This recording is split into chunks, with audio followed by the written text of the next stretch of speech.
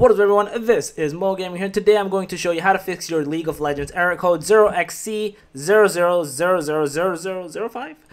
League of Legends error code that you may be facing, or the application was unable to start correctly. So let's get right into this. So there's a couple of ways to fix this error code. The first thing you can do is on your League of Legends thing right that you see in the home screen, right click into it, go to properties, go to compatibility, do run this program in compatibility mode and have it on Windows 8, and do run this program as administrator. Doing this a lot of times fixes a lot of these issues, so I would highly recommend you to do this. If that doesn't fix it, the next thing you want to do is go into League of Legends, click into your profile at the top, go to settings, and you'll be on the League of Legends game, and press repair. It's possible that there's something breaking in the game itself that you want to essentially do, and see if this actually fixes the issue for you.